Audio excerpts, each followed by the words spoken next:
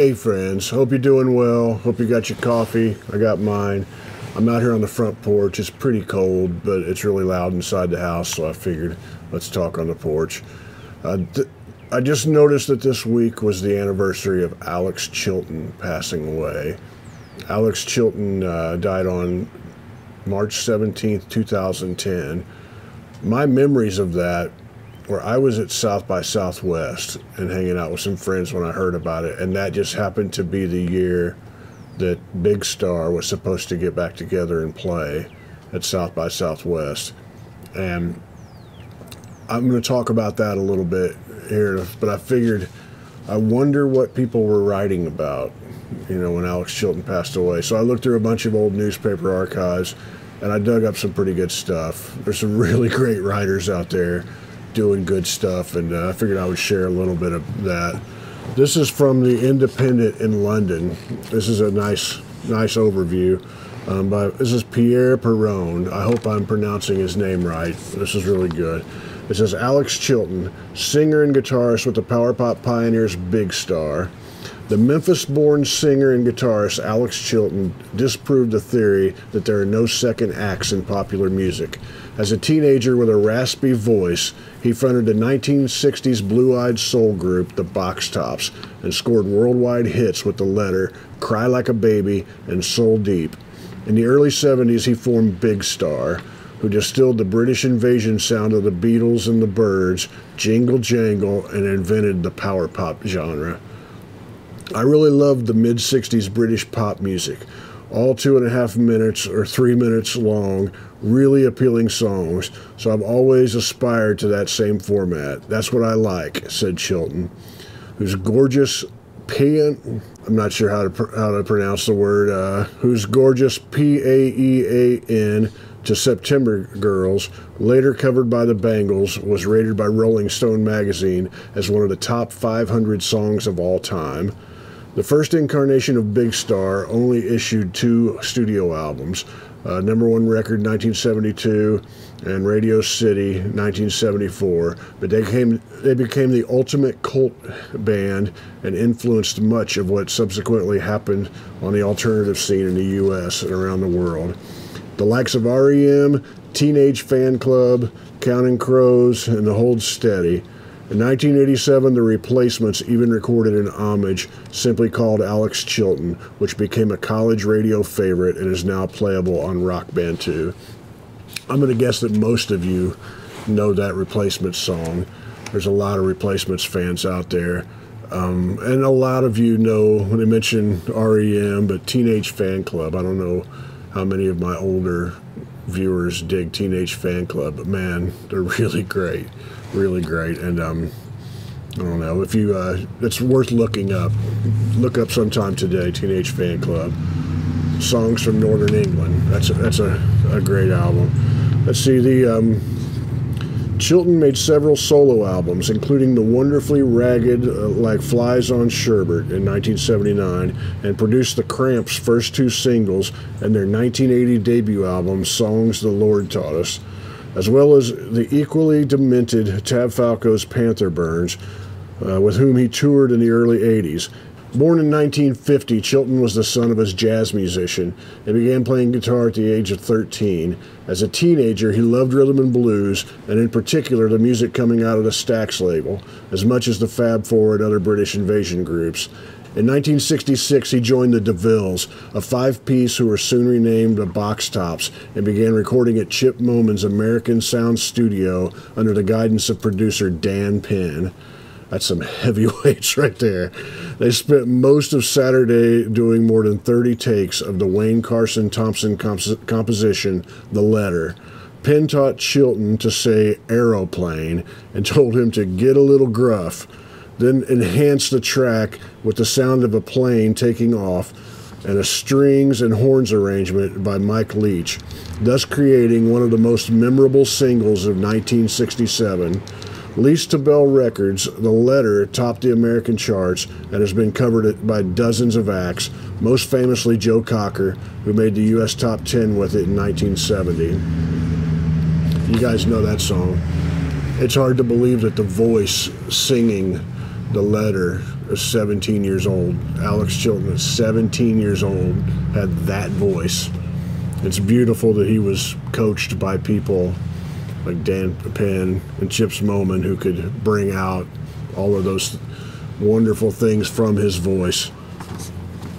Over the next 3 years, the Box Tops scored an impressive run of U.S. hits, including Neon Rainbow and Soul Deep, 2 more Carson compositions, as well as Cry Like a Baby, written by Penn and his regular collaborator Spooner Oldham, and Choo Choo Train, I Met Her in Church, and Sweet Cream Ladies, Forward March.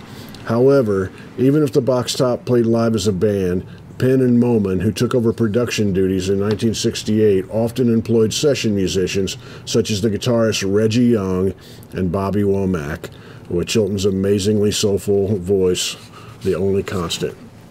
Reggie Young, man. And Bobby Womack. Reggie Young. Chilton grew increasingly frustrated and effectively ended the Box Tops when he left in February 1970. Though Bell milked their catalog for another year, after a spell in New York, during which he turned down the opportunity to replace David Clayton Thomas in Blood, Sweat, and Tears, Chilton returned to Memphis in 1971. He toyed with the idea of forming an acoustic duo with his friend, the guitarist and songwriter Chris Bell. Instead, Bell suggested they recruit Stevens and bassist Andy Hummel from his own group, Ice Water, and they became Big Star. Recorded at Arden Studios, #1 record included the much-covered melancholy ballad 13, co-written by Chilton and Bell, and received rave reviews. Unfortunately, the expertise of Stax, its distributor, lay in marketing soul music rather than the blueprint for what was yet to be called power pop, and the album had little impact. Bell left and Big Star soldiered on and made the equally wonderful Radio City as a 3-piece.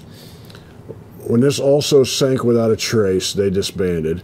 Though the darker album Chilton subsequently recorded with another Memphis legend, producer Jim Dickinson, was credited to Big Star on its much-delayed release as Third Sister Lovers in 1978. Man, all of these names. Like when I think of, there's so much rich music and so much that Memphis has given to American culture, even outside of music. But man, he really was hanging with some of the heavyweights there in Memphis, the people who forged what American music would be sounding like in the years to come, and he was right there taking part in it.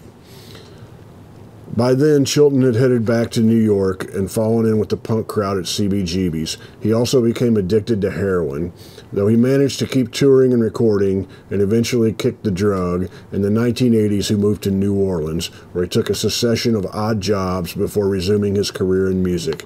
In 1987, he played guitar on Can't Hardly Wait, one of the singles from the Replacements album, Pleased to Meet Me, which also contained the irresistible Alex Chilton.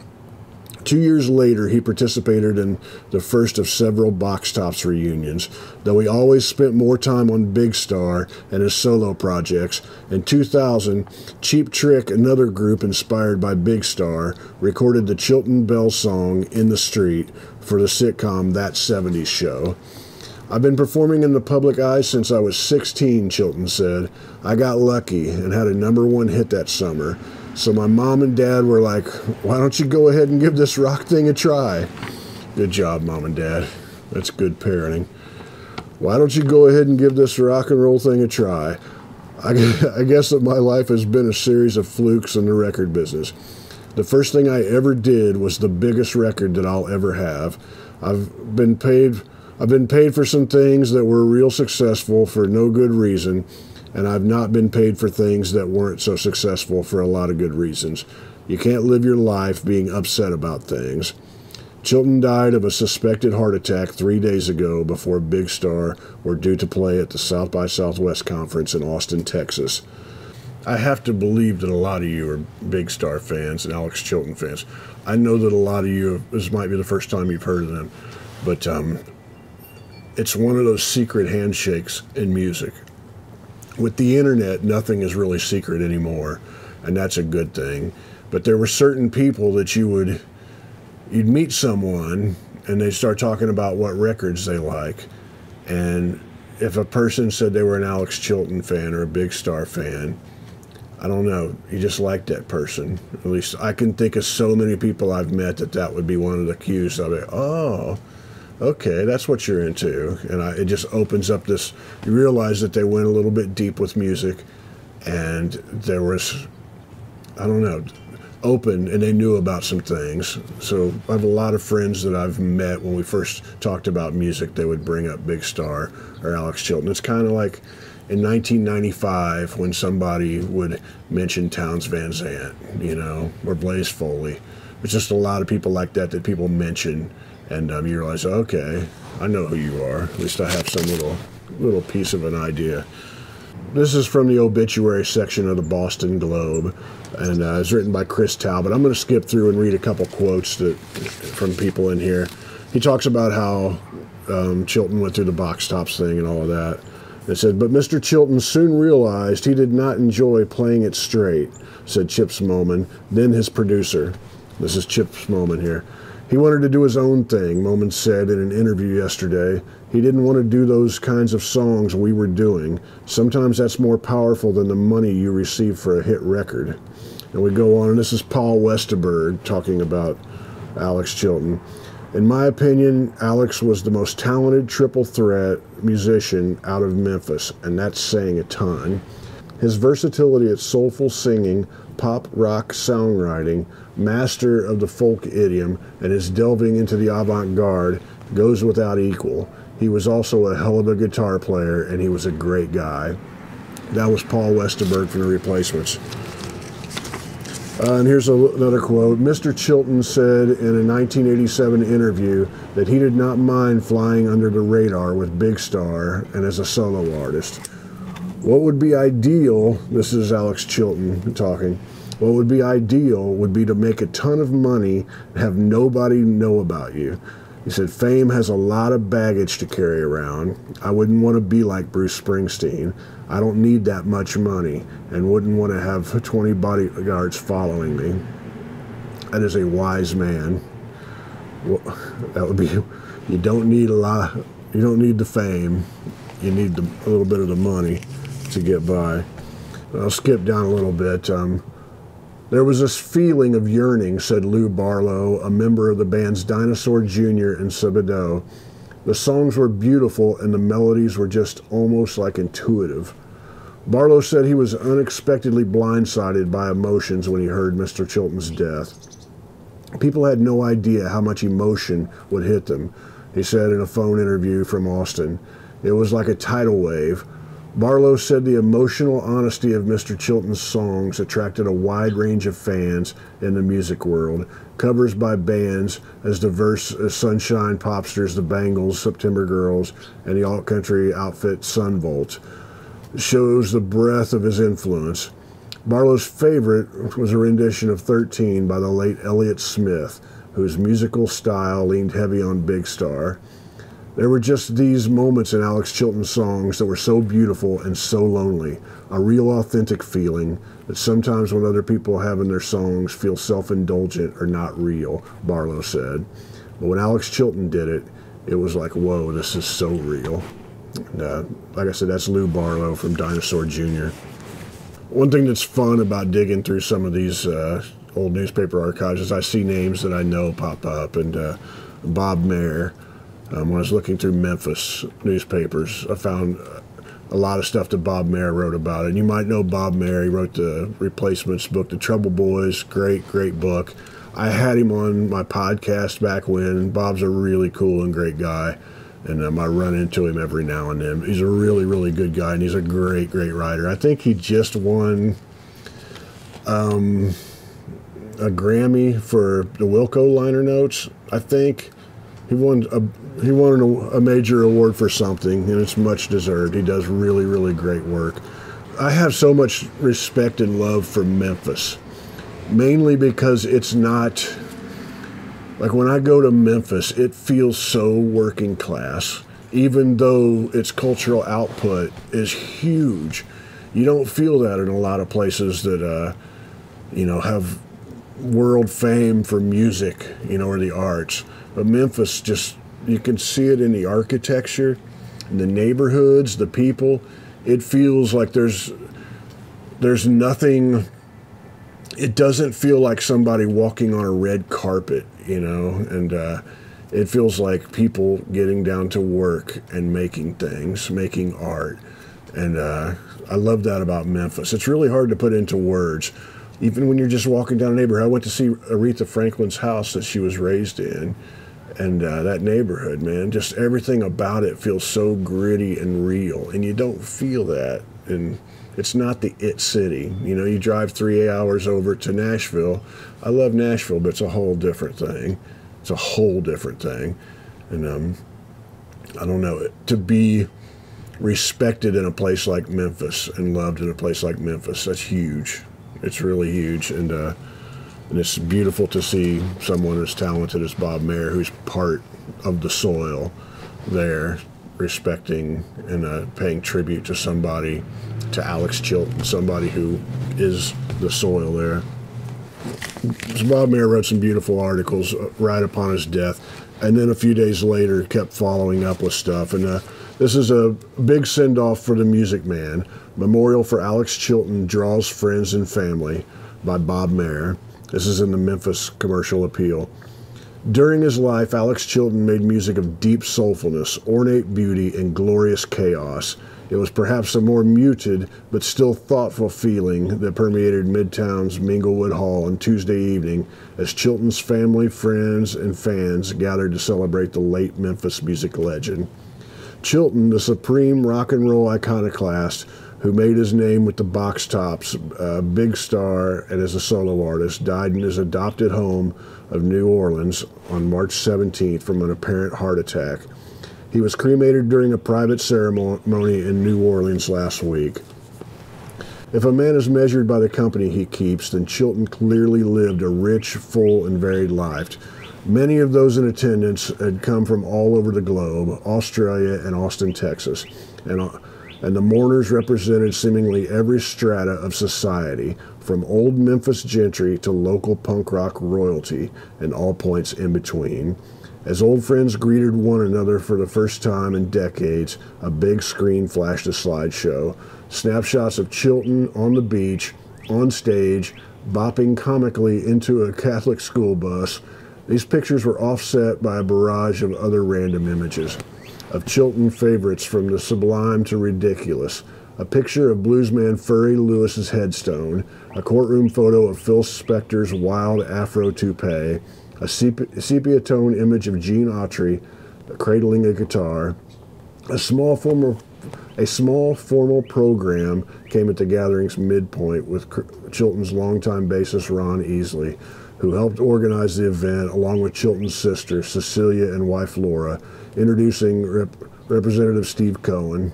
Cohen had honored Chilton on the floor of Congress shortly after his death, remembered Alex Chilton as a special person who encompassed Memphis music in a different way.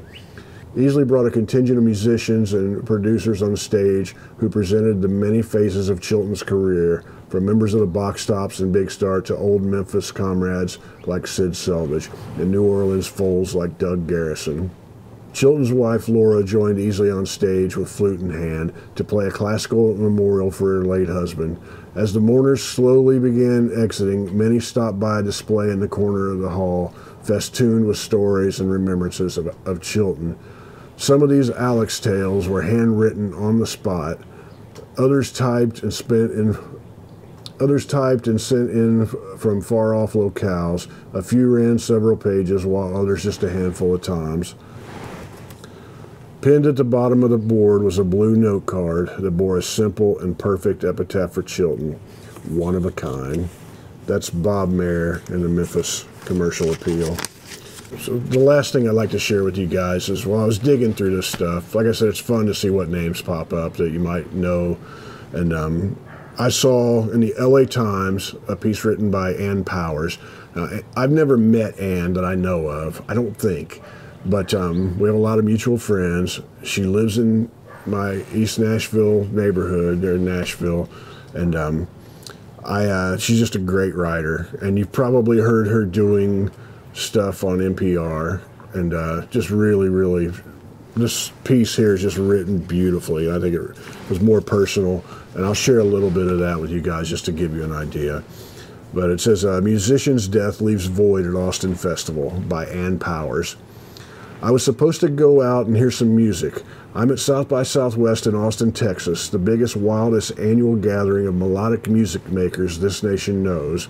Instead, I'm sitting in my hotel room writing this eulogy for Alex Chilton, the Memphis, Tennessee-rooted musician who died of an apparent heart attack Wednesday at 59 in New Orleans.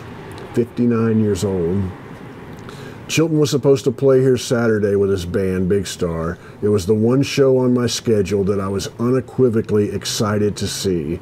Instead, he's gone, leaving South by Southwest and rock and roll punched through like a cheap paper bag. That paper bag analogy has a specific reference point. Big Star, which Chilton formed in 1970 with the late Chris Bell, Andy Hummel, and Jody Stevens, was named after a Memphis supermarket chain. That group's indignantly loud and gorgeous power pop inspired more young rockers than did any other fairly obscure rock, save that of the Velvet Underground. Somewhere in a trunk, I have a tattered souvenir from a Big Star store in Memphis, picked up on a pilgrimage to the South I'd made when I was 21, when I set forth to find some mineral traces of the blues and early rock heritage I'd only read about in books. What I found on that journey was Alex Chilton. I'd already come to love Big Star's catalog, introduced me via the mixtapes my friends and I made as we built our own twisted history of music. Alex Chilton was a wandering, heretical patriarch of our new religion. I'll skip down just a little bit here, but we shook our messy hair to Big Star's strutting rockers like In the Street, the band's best-known song thanks to Cheap Trick's version for that 70s show, and September Girls, party anthems that were like Led Zeppelin hits for the kids who got beaten up by real Zeppelin fans. That is a great, great line. And we slow danced to Chilton's ballads, especially those from Big Star's third album, Sister Lovers, made after the band had basically fallen apart. That record remains one of the most lucid expressions of youthful sorrow in the annals of guitar pop. Chilton was a music industry veteran by the time he made Sister's Lovers, with the help of a bunch of Memphis characters. He'd been a teen, one-hit wonder fronting the Box Tops, whose song The Letter featured a Tom Jones-style vocal that Chilton quickly abandoned for something more cracked and crazier. Big Star had not made it big. Sister Lovers tells the story of Chilton's unraveling. Its songs are beautiful, but not sentimental. Its songs are beautiful, but never sentimental. Sorry about that. They made me love this mess of a guy. Then I saw him live. By that time, Chilton had explored raw noise with the performance art damaged combo Tav Falco and the Panther Burns, and helped the Cramps, whose debut album he produced, turn rockabilly into horrorcore.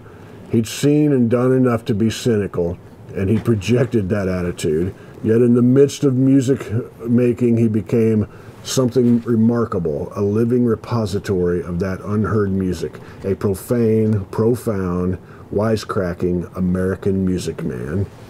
Again, that's Ann Powers in the New York Times. I'm sorry, in the Los Angeles Times. All apologies there. Just absolutely beautiful. Absolutely beautiful. I am freezing out here, and I want to go inside. I have more stuff that I would share, but I think that's plenty. Tell me, what's your favorite Alex Chilton stuff? What's your favorite song? You know, what's your go-to? And I don't know, turn some people on in the comments. There's a lot of people watching this that don't really, have never heard before, and the rest of you are going to lead them to the good stuff. And hopefully I can help that out. But I will see you guys down the road. Oh, I should also say, we've been doing this Saturday morning thing for 99 weeks in a row now. This is the number 99. Next Saturday, I'm really cold, so my mouth's not working real well. Next Saturday will be 100. I'm going to like answer some questions. If you guys want to ask me some questions down below, help me out and make them good. I may not have good answers for them, so I may not answer. It won't mean your questions suck. It means my answers suck. I want to entertain you guys and inform you all and all that good stuff. But be 100 in a row. I've made over 500 videos and put them on this channel in like the last little over 2 years. And they're over 400 of them are public, and I've privated some of them for whatever reasons. But been busy, and I look forward to staying busy. But next week is 100. So let's do this all together. When you see that pop up next week, click on it and we'll have a good time together. Until then, I'll see you down the road. Much love to you.